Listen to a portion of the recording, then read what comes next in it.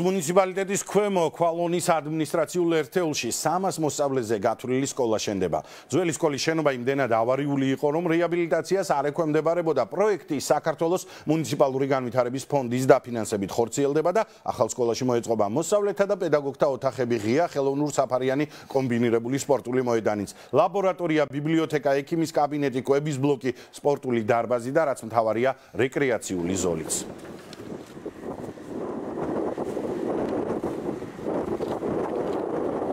ძველი სკოლის შენობა ავარიულ მდგომარეობაში იყო, რეაბილიტაციას არ ექვემდებარებოდა. ახალი სკოლის მშენებლობის პროექტი საქართველოს მუნიციპალური განვითარების ფონდით დაფინანსებით ხორციელდება, ღირებულება 4 მილიონ ლარს შეადგენს. სკოლა თანამედროვე სტანდარტების შესაბამისად იქნება მოწყობილი, სასწავლო პროცესი კომფორტულ და უსაფრთხო გარემოში წარიმართება. არის საუკეთესო პროექტი, რომელიც კეთდება დარბაზი, შიგნით დარბაზი კეთილმოწყობილი, იქნება გარე საფეხბურთო მოედანი თავის განათებებით, თავის საფარით.